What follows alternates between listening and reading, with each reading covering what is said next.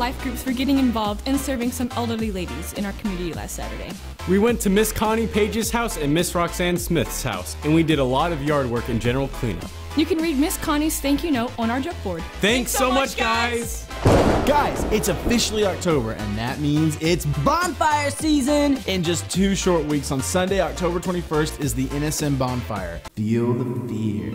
It's from 5:30 to 9 p.m., and we'll have games, hay rides, food, a scare trail, and of course, a bonfire complete with s'mores. The cost is only a $5 suggested donation, and we have invite cards for you to give your friends who are in 6th to 12th grade. The cards have all the info you need in case you don't remember. It's our 10-year anniversary, and we're determined to make this the best bonfire ever. So make sure...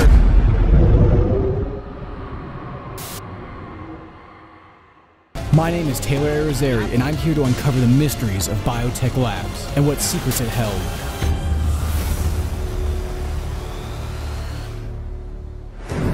For my first stop, I went to the now abandoned BioTech Labs facility to see if I could uncover some unanswered questions. The local sheriff's department gave me the keys to the lab, warning me about the horrors I might find in there. As I explored BioTech Labs, something was off. There was really nothing there, like everything was just taken out. Someone or something had been there and raided the place. Then it got me thinking of an old advertisement BioTech ran. Industries happily supplies jobs for the small thriving town of Crum. Thank you for allowing us to be on your side. Supplying jobs for the small town. Where are the people now?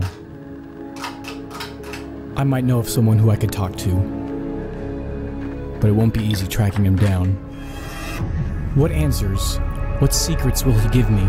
My name is Dr. James Parrish, and welcome to BioTech Labs.